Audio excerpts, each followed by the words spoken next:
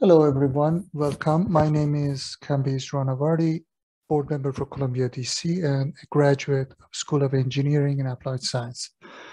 First, I would like to thank our co-sponsors for this event, Harvard Club of Washington, D.C., and their members, also National Women's History Museum, and their members for joining us in this conversation. We are very privileged to have Tomiko Brown-Nagin, Dean of Harvard Radcliffe Institute, Professor of Constitutional Law, as well as Professor of History at Harvard University, to talk to us about her recent book, Civil Rights Queen, Constance Baker Motley and the Struggle for Equality. And our host would be my colleague at ColumbiaDC, fellow board member, Rhonda Colvin, and she is a senior political correspondent for the Washington Post. Tomiko Brown-Nagin is Dean of Harvard Radcliffe Institute. She's also Daniel P.S. Paul Professor of Constitutional Law at Harvard Law School and a Professor of History at Harvard University. An award-winning legal historian and an expert in constitutional law and education law and policy. She's a member of the American Academy of Arts and Sciences, the American Law Institute, the American Philosophical Society, a fellow of the American Bar Foundation, a distinguished lecturer for the Organization of American Historians, and a member of the Board of Directors of ProPublica. Without further ado, sending it to Rhonda. All right, thank you so much, Camby's, and thank you for everyone who has joined us, and also to our guest this evening, Tomiko Brown-Nagin. Good to see you. Welcome. Good to see you, Rhonda. We would like to start off with a reading. You have picked out a portion that you would like to share with everyone, and we'll go ahead and start that now. Wonderful, thank you. And thank you, Rhonda, for serving as my interlocutor. I also want to thank the programming committee of the Columbia University Club of DC for hosting me this evening. I am really delighted to be with you. And I am going to start with a reading from a chapter in my book on Motley's most famous case, and that was the battle to desegregate the University of Mississippi, Ole Miss. This man has got to be crazy. Thurgood Marshall yelled to Motley in January of 1961, "That's your case." Marshall had descended upon Motley's office waving a letter from James Meredith. The missive contained such a preposterous idea that Marshall thought the writer must be out of his mind. "I am submitting an application for admission to the University of Mississippi," Meredith wrote, "and I am anticipating encountering difficulty with the various agencies here in the state. In view of the brewing trouble, Meredith requested Marshall's legal assistance." After Marshall had finished laughing about Meredith's proposal to sue Ole Miss, he washed his hands of the case. Marshall knew Motley had the smarts and the courtroom skills to do the job, and he thought her gender would be an advantage. The fight to desegregate Ole Miss might get someone killed, but in the context of Mississippi's white supremacist yet chivalrous culture, as Marshall saw it, a Black woman would fare better than a Black man. Any white supremacist, he opined, would scarcely think twice about murdering a Black man, but might hesitate to lynch a Black woman. Yet the very idea of a Black woman lawyer violently clashed with the worldview of Dugas Shands Esquire, the white male lawyer who defended Ole Miss. Shands refused to address the Inc. Fund lawyer in the customary manner as Mrs. Motley. Instead, he used only indirect references, calling Motley her or she. At one point early on, Motley jumped to her feet in a bid to put an end to the charade. But the tipping point occurred when Shands called her Constance. Motley immediately objected. "I would like for Mr. Shands not to call me by my first name," Motley insisted. Henceforth, the lawyer referred to Motley as the New York counsel. After months of struggle and endless delays, Meredith had had enough. Browbeaten by white resistance, Meredith wrote to Motley resigned. "I will not attempt to obtain an undergraduate degree from the University of Mississippi," the letter proclaimed. Keenly aware that Motley, who had poured herself into the case, would be disappointed in his decision, Meredith pleaded for understanding. "I am human after all," he wrote. Meredith had grown tired of waiting for a deliverance that never came. Life had passed him by. His peers had graduated from college, begun careers, and moved on with their lives. In the meantime, he and his family had endured a high cost, literally and figuratively, fighting to integrate the University of Mississippi. Motley was stunned by the message. In order to salvage her case and support her client, she morphed from lawyer to therapist, a role she often played in high-stakes civil rights cases. To get a handle on the fraught situation, the pair would talk in Motley's New York City apartment, where Meredith could taste freedom. There, Motley cajoled Meredith. She persuaded him that he had gone too far and that too much had been invested in the case by the Inc. Fund and the Federal Court of Appeals to abandon the litigation. Just as Meredith reached his breaking point, support arrived, precisely as Motley had promised. On September 10th, 1962, U.S. Supreme Court Justice Hugo Black intervened, halting any further action, preventing James Meredith's matriculation to Ole Miss. While in Mississippi, Motley built community with a small band of lawyers and activists who took part in LDF's effort to end Jim Crow in the state. She leaned on Medgar Evers, the NAACP's most prominent operative in Mississippi, who often invited Motley to his home, where she enjoyed home-cooked meals and fellowship with Evers, his wife, and their children. But only 1 month after Motley left Mississippi for the last time, Medgar Evers was assassinated. It devastated her. Motley couldn't get out of her bed for weeks following his death. She couldn't even bring herself to attend his funeral. Nevertheless, she had left the state victorious. Constance Baker Motley emerged as one of the most respected lawyers in America. A story in the New York Times titled "Integration's Advocate" captures the professional heights to which Motley has soared. A tall, striking woman with piercing dark eyes is almost always in the courtroom in the eye of the hurricane surrounding the struggle for civil rights in the South. Motley's fight to desegregate Ole Miss brought her public esteem and professional success, along with devastating loss and profound pain. Thank you.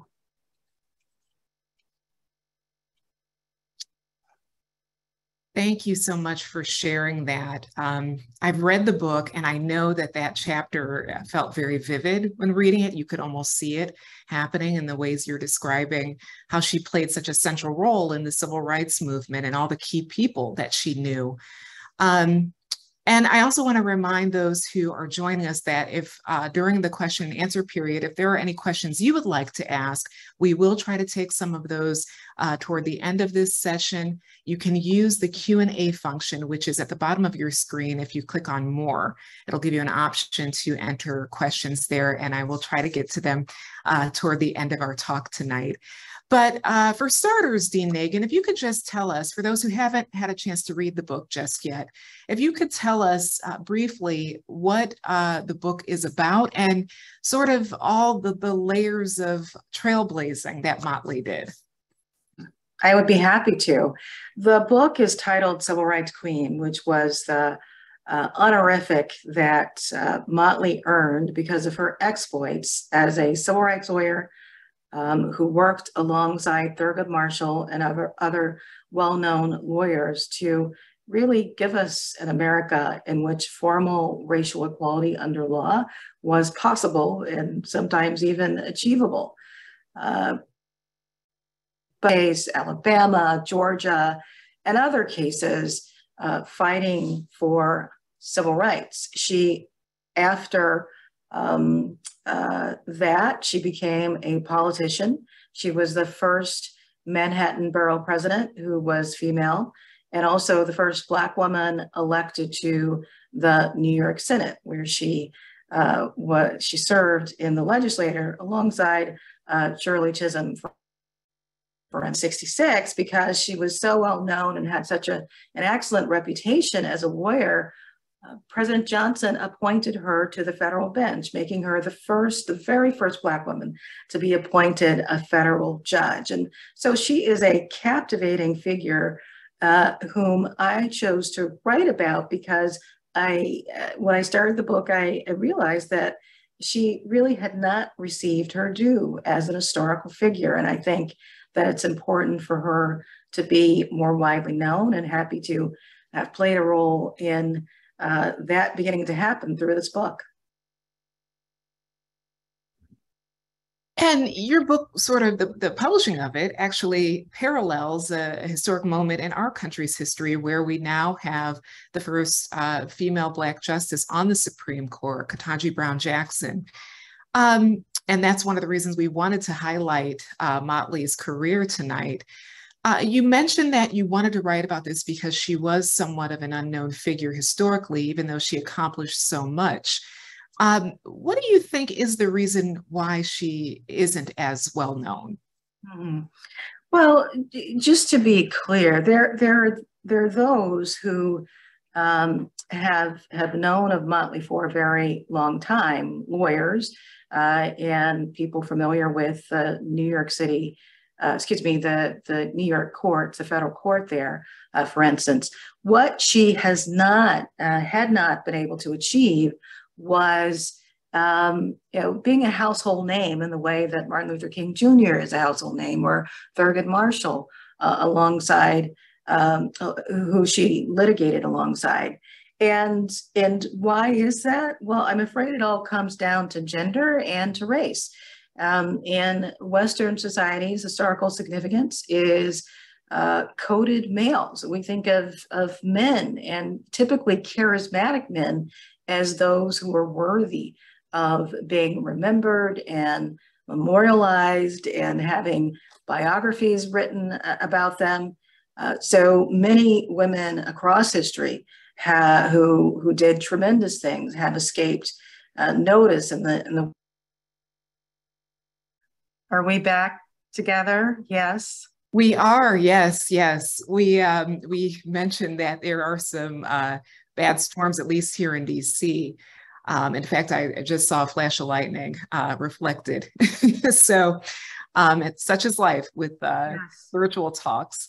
Absolutely. But yeah, to get back on track, you were talking about how she isn't as well known as some of the male figures in the civil rights movement and throughout history. So if you want to pick back on that.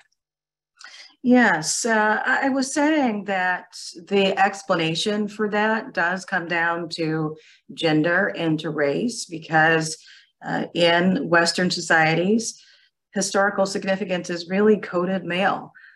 So across time, there have been women who were important political figures, social activists, who have not been treated as such in historical texts and scholarly text. And that is true even in the civil rights historiography, where I was mentioning that it's only been in the last 20 years or so that there have been biographies written of people like Ella Baker and Pauli Murray and others who deserve to be remembered because they were there in the trenches alongside the men. And so I am adding through this book Motley to those figures who really deserve to be remembered. She has so much to teach us. She's so relatable in many ways, including because as we saw from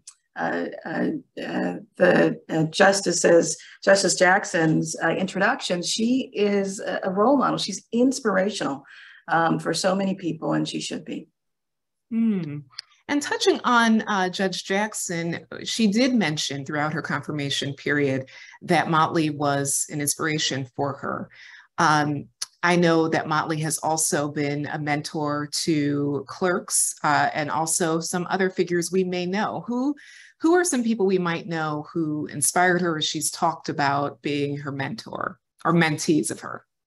Yeah, so the two figures, well, in the inspiration category, the Vice President Kamala Harris has cited Motley over and over again. And in terms of mentees, there's a whole range of figures. The person who jumps out is Dorothy Roberts, who is a scholar of race, a law professor who is well known, who talks about the ways in which Motley inspired her.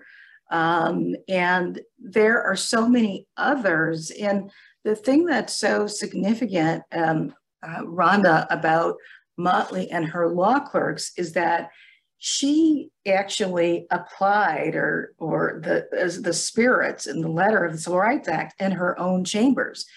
She hired law clerks, women and African Americans and other people of color who had wonderful credentials, but who were not getting looks from other judges. She was one of the first judges, federal judges, to do that. And she hired people who knew about her career often as a lawyer and who wanted to be in her presence. And she did not disappoint, although she was known as a taskmaster and a workaholic. She also supported her clerks. And there's a story that I tell in the book about a clerk whom she came upon one day who was in tears at her desk and said to Motley that, she was always known to be smart and charming, and it had served her well thus far. But in this law clerkship, judicial clerkship, she finally come upon something that was really giving her trouble. She'd been found out. And Motley said to her without missing a beat, "Oh, don't worry. I've been waiting for people to find me out for 30 years and it hasn't happened yet." And so that's just a delightful way to reassure and validate a young person in that position. And there's so many stories like that about Motley. Although she had really high standards for her clerks, she understood that people have their moments. And I think it's important to tell those stories, to humanize Motley, and also because she's modeling a type of behavior that I personally find important and try to emulate. And I think a lot of others do too. And she did all of that, although she had not, when she joined the court, she had not been fully welcomed and embraced. She had not had fellow judges who had done, who had helped her to acculturate. And I'll end this answer by noting that one of the people whom she welcomed onto the bench was Justice Sonia Sotomayor, who joined the Southern District of New York federal court as Motley was cycling off to senior status. And so she not only supported law clerks, but other women judges who came after her and other judges across spanning race and gender and background. When it comes to being a woman at that time and in the law profession, I mean, we know of the struggles Ruth Bader Ginsburg has talked about, and others, of course. What were some of the sacrifices that Motley experienced when she was working at the NAACP LDF? And I believe that was around the time her son, her only child, was born. Right. There are a number of examples. I will start off by contrasting her initial experience at the Inc. Fund with Thurgood Marshall and her experience applying to law firms in New York City, where people essentially closed the door in her face because she was a woman and a Black woman, not to mention that. And this was a common experience well after she graduated from law school for people like Ruth Bader Ginsburg and Sandra Day O'Connor. And so it continued. She had the experiences of many women who were graduates of law school. And then she was hired on the spot by Thurgood Marshall when she came to the Inc. Fund looking for work. And yet, as I describe in the book, she also had her challenges there. One of them related to the fact that as she and the other lawyers were litigating Brown versus Board of Education, which went to the U.S. Supreme Court twice, she became pregnant and gave birth to her first child. And so she was trying to juggle all of the things that any lawyer, high-powered lawyer, has to when litigating an important case, and also acclimating to being a mother. And, it just wasn't easy to be a woman in the first place. And then she was a woman who had a child. And so that was one of the challenges. She encountered challenges when she litigated in the South, as I described in that reading, where she was subject to disrespect. People didn't know what to do with her. And there were many people who were threatened by her. There's a passage in the book where I describe her recounting how people were just sort of amazed by her, the way she spoke, the way she looked, and some were disrespectful, including courtroom lawyers.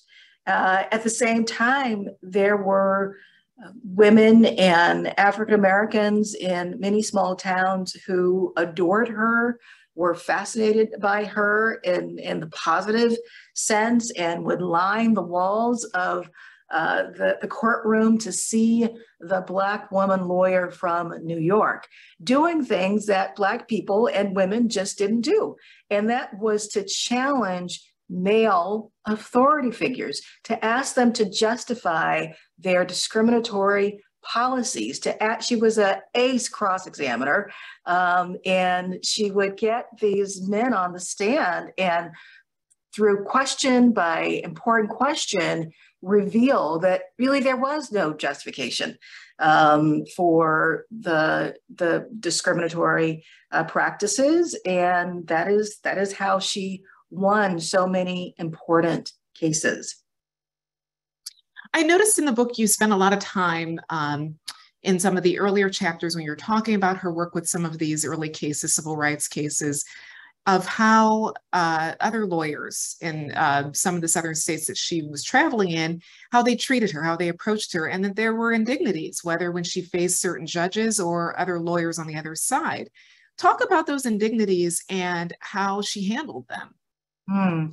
Well, she litigated in the Florida Supreme Court and had a judge there who literally turned his back on her and who responded to her citing legal cases by just being openly racist and just arguing that Blacks didn't belong because they were inferior, unlike whites. She encountered opposing counsel who, as I described with Dugas-Shand, wouldn't shake her hand, wouldn't interact with her as an equal. And I have to tell you, Rhonda, in part because of her background, and I hope I'll have the opportunity to talk about that, she was bewildered by some of that reaction. That is, she couldn't understand how this lawyer, after all, he was a lawyer, he had gone to law school, couldn't appreciate that she had graduated from Columbia Law School and she had been litigating and winning cases. She really saw herself as, if anything, a much better credential than these lawyers, and she was just sort of flummoxed by the behavior because she had grown up in a context that was very different in New Haven, Connecticut, and just had not experienced some of the just outrageous disrespect that she did encounter in places like Mississippi and Alabama. Another thing I want to add to that is it wasn't just the disrespect, it was that as an African American, even as she was litigating these cases, she experienced some of the same disadvantages as her clients. So she couldn't eat in white-owned restaurants.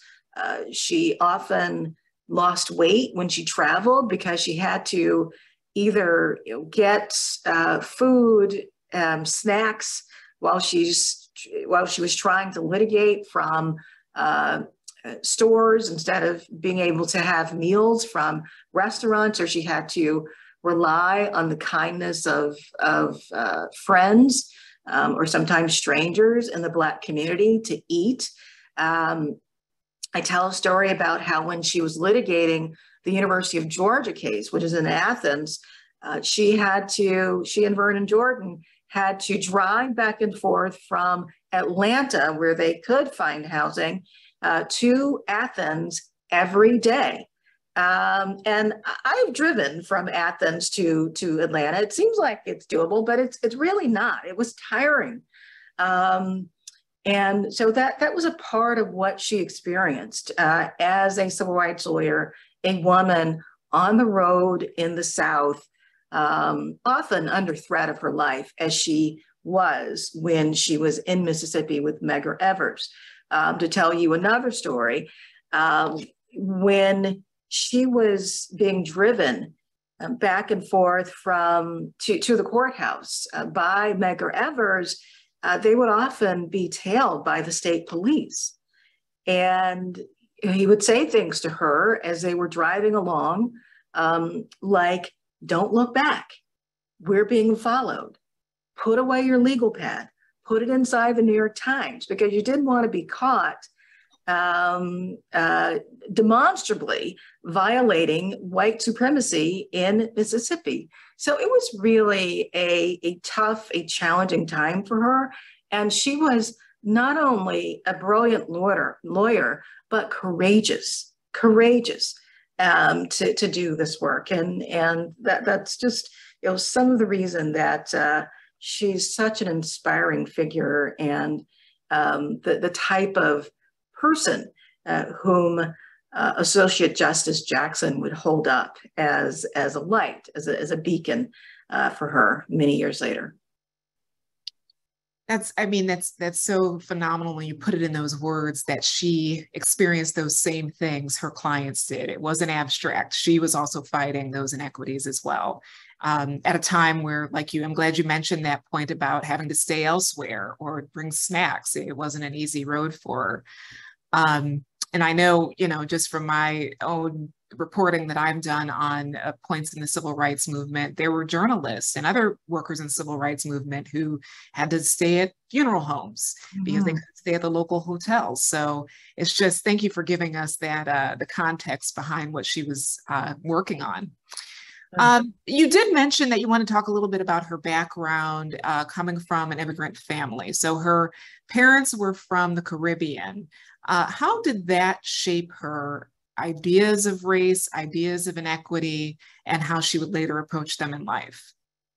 Yeah, it's very important to understanding Constance Baker Motley. Her parents were from Nevis in the West Indies, came to this country in the early 20th century. They were working class. Her father worked at Yale, as did virtually every male member of her family, working in the eating houses and doing other, they were laborers at Yale.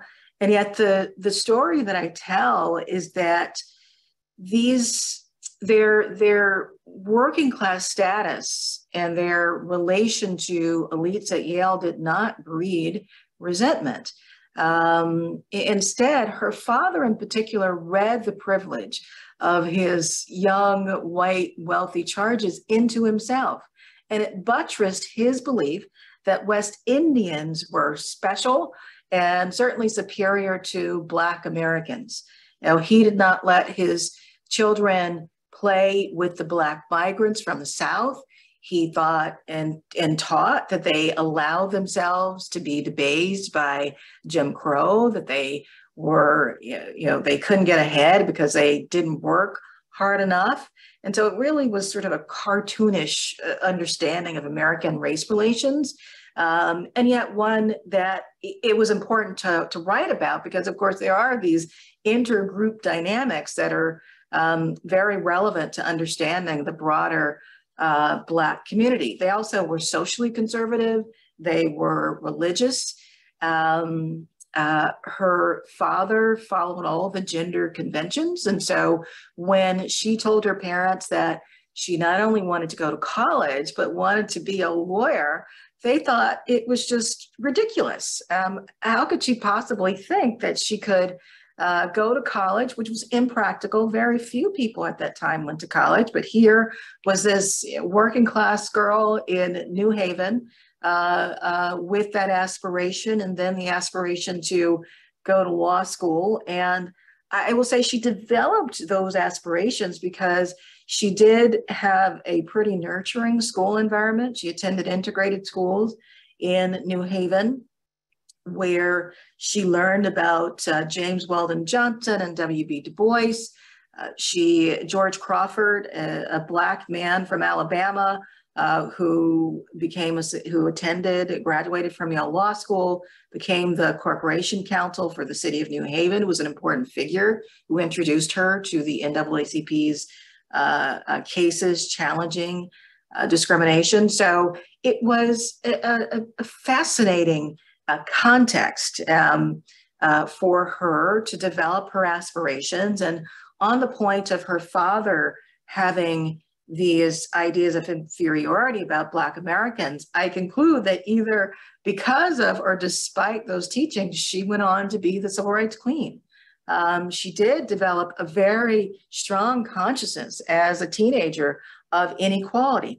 A lot of it had to do with her class status, because she didn't have the money to go to college, and that was deeply felt. Not so much the race, because it was not segregated in the way the South was, but all of that was channeled eventually into a desire to work for equality at the NAACP Legal Defense Fund. And so her background, vitally important to understanding who she was. And she continued to be, her family thought of, her family members saw themselves as subjects of the British Empire. They liked tea and all of the things that one would. Played "God Save the Queen" on the upright piano, and so it was an important and eye-opening context to write about for this book. Really adds to the types of figures who represent the struggle for equality in the United States. You mentioned how her parents said, you can't go off and do all this, get all this education. They wanted her to perhaps go in a different direction.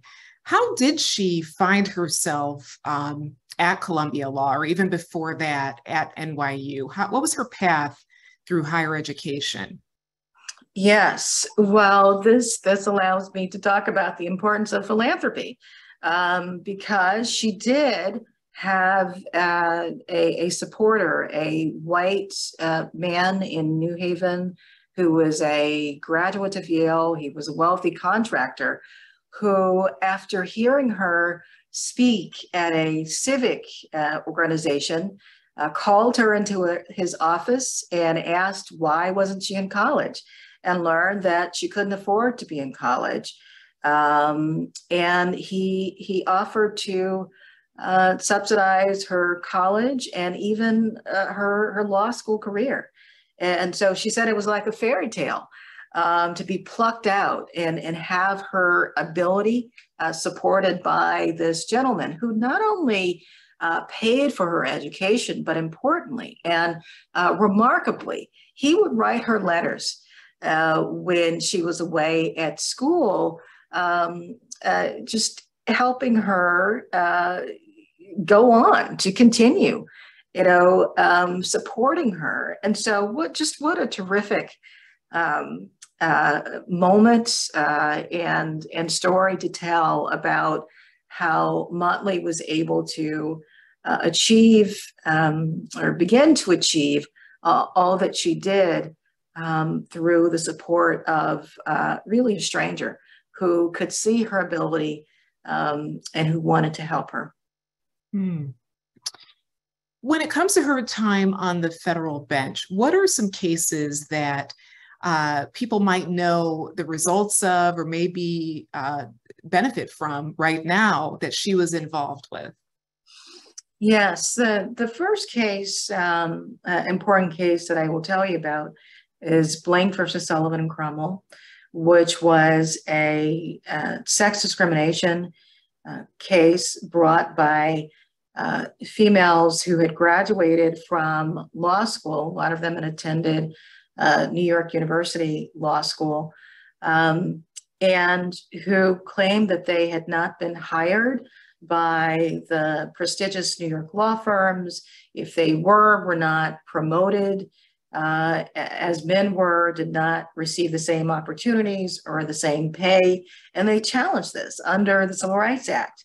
Motley drew the case, and at the time in the Southern District, there was a wheel that the clerk would spin, and all of the judges' names would be inside the wheel, and this time Motley drew the case. But the lawyer for Sullivan Cromwell thought that she was unsuited to be the lawyer in the case, although it was a random assignment.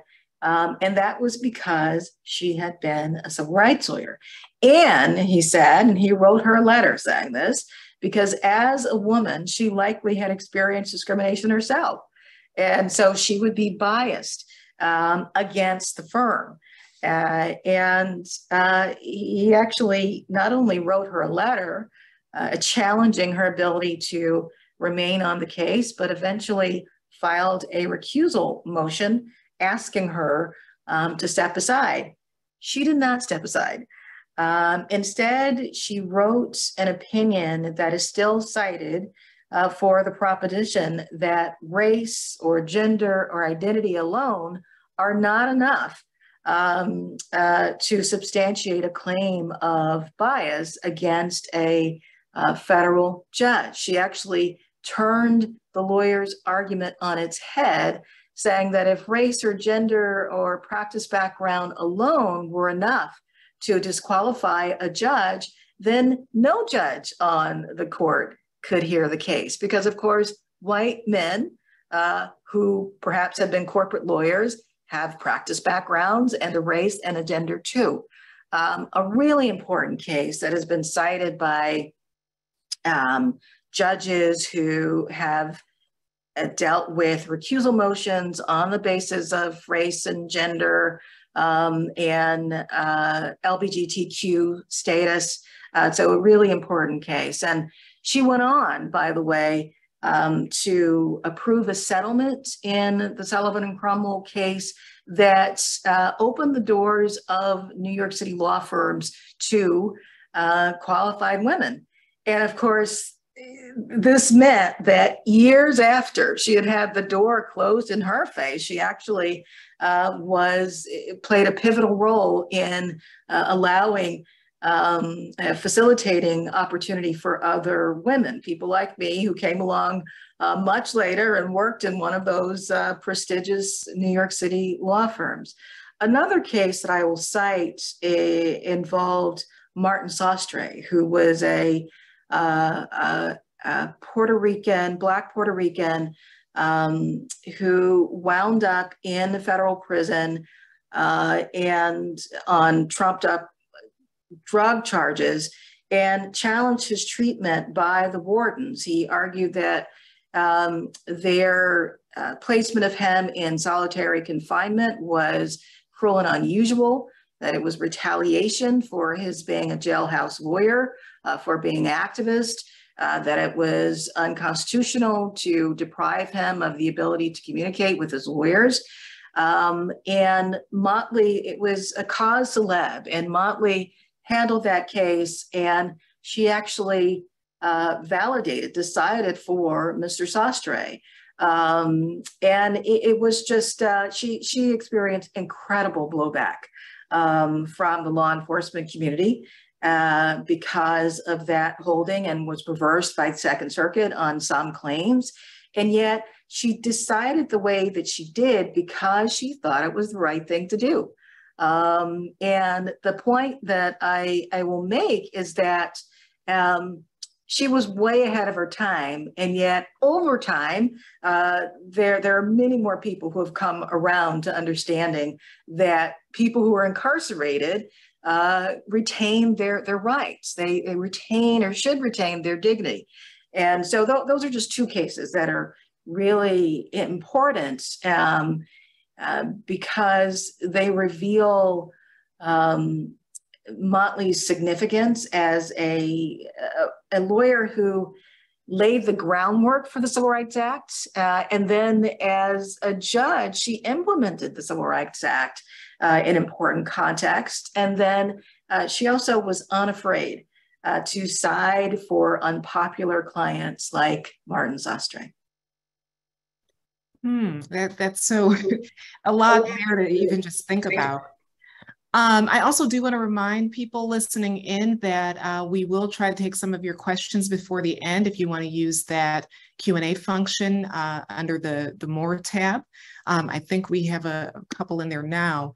One question I wanted to get at, because you were talking about gender in some of her opinions, what do you think, is there any indication of what she might think of the current Supreme Court and specifically their decision recently to overturn abortion access? Is there anything maybe in her history where you would think if she were on the court, what would she be thinking about what's going on now? Interesting question. I do know that Motley was concerned when the Supreme Court years ago started making it harder and harder for litigants to pursue civil rights claims. She was concerned about justices who did not have a sense of historical awareness about the country's racial history and history of exclusion and disadvantaging of women. She did not decide any cases relating to reproductive justice, and yet there's every reason to think that because of the cases that she did rule in, which a lot of them were constitutional cases or statutory cases dealing with discrimination, that she believed that women were full citizens, and she believed that if one wanted to be a parent and a mother, it was important to be supported in that. I don't know anything about her specific views on choice, but she was a person, a judge who she called them like she saw them, every case, and yet she retained a sense of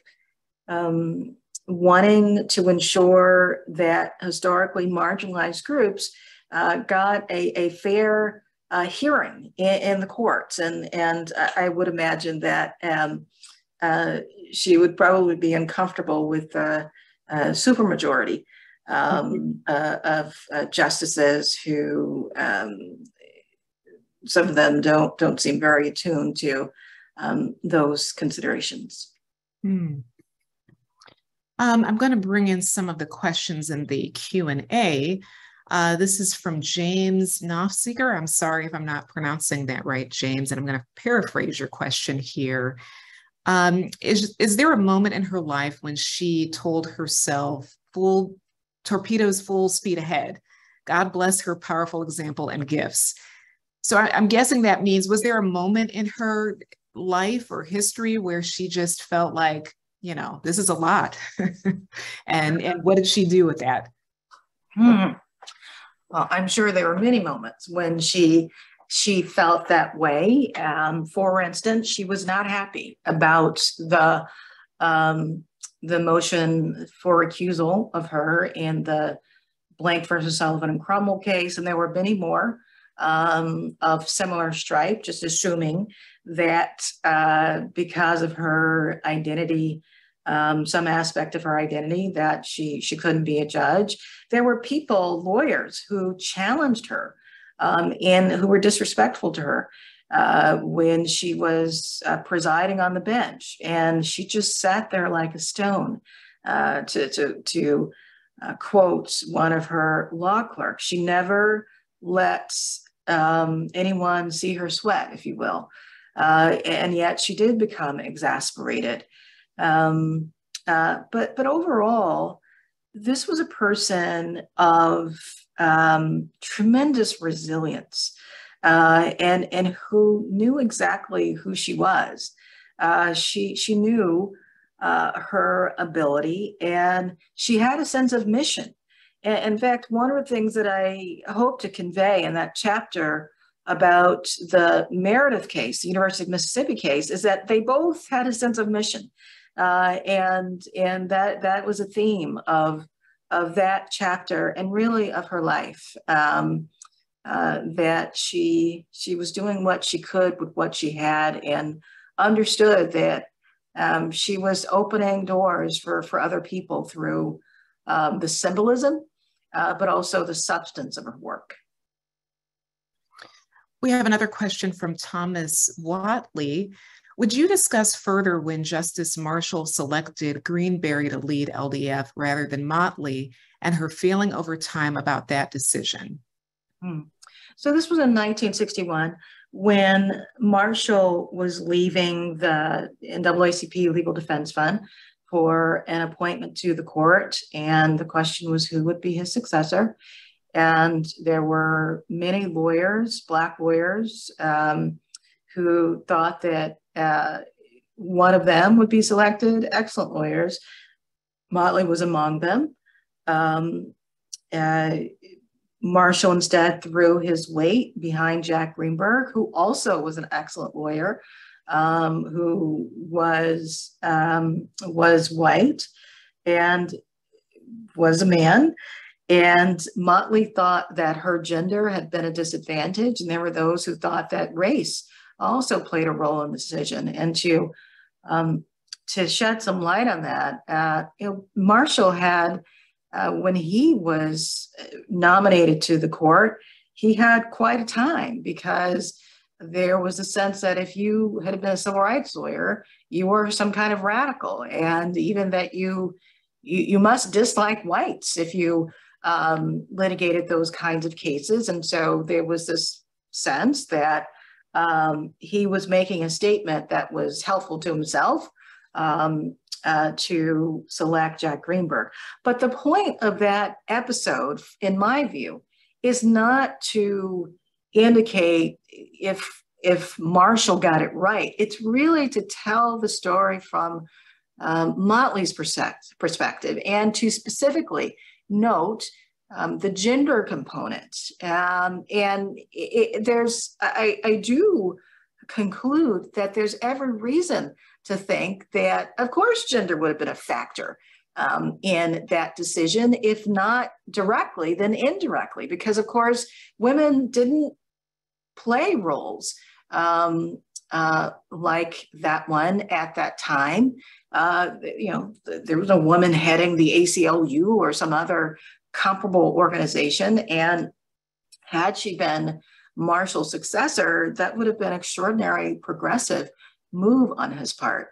So I tell that story not to besmirch Marshall, and certainly not Greenberg, but to center gender as a category of analysis in history. And of course, I also want to point out that although Motley was disappointed in Marshall's decision, she had so much admiration for him, and they remained friends. He had given her an opportunity, and it really made her career. In fact, she said over and over again, had it not been for Thurgood Marshall, no one ever would have heard of Constance Baker Motley. Yeah, I know, and I believe this is in the book toward the end, you talk about a historian or another author who has said that she might have been the first Black woman on the Supreme Court. Was it that moment with the decision by Marshall? Was that sort of a pivotal moment that took her away from that trajectory? Well, that was speculation. You know, she was on, she was cited in news reports as a prospective nominee. I think there are so many factors that, and so many iterations of politics that color those decisions that I don't think that that moment was dispositive, but certainly it would have been tremendous for her. And I do think that she would be better known today had she been selected for that position. But she went on to do great things. And in fact, I would argue that her failure to secure that promotion is one of the factors that played into her decision to enter politics. And she was able to break barriers there. And her short stint in politics, I do think, colored her understanding of judging. She understood that judges, certainly at the district court level, play distinct roles in our judicial system from, say, advocates. Although people like the lawyer for Sullivan and Cromwell did not believe that she got it. In fact, she did, more than most. Actually, that's a perfect segue to the next question. It's from Mark Siegel. He asked if you could talk about her political career. So she was Manhattan Bureau President. If you could talk about how she came to that position and just what are some brief highlights from her role in that position? Sure. So first she was selected or elected to the New York Senate, where it was notable that she supported social welfare initiatives and also was a voice against no-knock warrants, which were debated, in the early 1960s. And then she became Manhattan Borough President, where the importance of that role was control or influence on the budget of the city, which is tremendous. And through that position, she was able to ensure funding for social welfare programs, for the revitalization of Harlem. She was called upon and did speak out in various instances of unjustified police killings or violence, brutality against African Americans in New York. And of course, it was really important that she was a symbol of the beginning and the possibilities that were presented by the women's liberation movement, which she preceded, and yet she was on that entering wave and was friends, as I mentioned, with Shirley Chisholm, with Bella Abzug, who was her classmate at Columbia Law School. And so it was a significant period, not a long one, but significant, because it shows how versatile she was. It also shows that in each of those distinct moments in her career, she found ways to express her commitment to social justice and racial justice. And it's important, it seems to me, to have pointed that out. Hmm. Is there anything, I know, when you are writing a long story or book or doing so much research, I know this as a journalist too, there are moments where you need some inspiration and encouragement to just keep going and tackle something as big as letting people know about a historical figure that they may not know about. Were there any moments while you were writing the book that served as inspiration for you, personal inspiration that you could share with all of us about her? Well, I will say that it was important for me to appreciate her humanity, which I saw through research about her family relationships.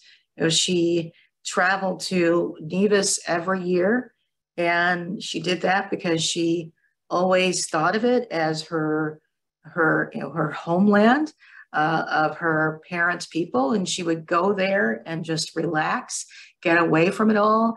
It was important to see that, in part because there was something so formidable about her, and she was such a hard worker, and it was just delightful to see that she actually took time, and that she did value those relationships. I mentioned her interactions with her law clerks.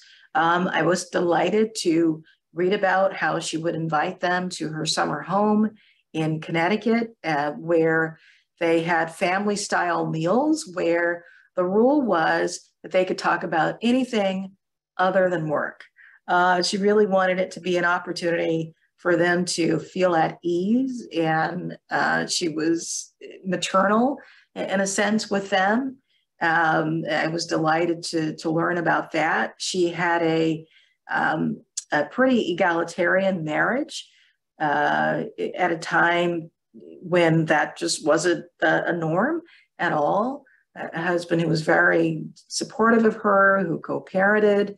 And so it was learning about the woman as a whole, aside from her achievements, that was inspiring for me, invigorating. And also, I really like and value that she sought to give back. She never forgot her journey. And it was a good thing to read about and to write about that aspect of her. Yeah, I want to get to you for any closing comments you have, but I want to thank everybody for joining us today. There's so much in her history that we could touch on in this hour, and thank you for giving us this overview. And I also want to thank our co-sponsors today, and also let everyone know that there will be a link to the recording for this if you'd like to watch it through later. So thank you so much, Dean Brown-Nagin. Are there any closing remarks that you have? Well, thank you for having me. As I wrote in the introduction to my book, one of my aspirations was really to make Constance Baker Motley a household name, because I think she deserves it as a historical figure, but I also think that there's so much for all of us to learn about her, to appreciate her courage, her resilience, her brilliance. And so I'm happy to send this book out into the world at this particular time, and am thrilled that the publication happened to coincide with the selection and confirmation of Justice Ketanji Brown Jackson. Thank you for allowing me to talk about my work. All right, thank you, and thank everyone else for coming this evening, and take care. Take care.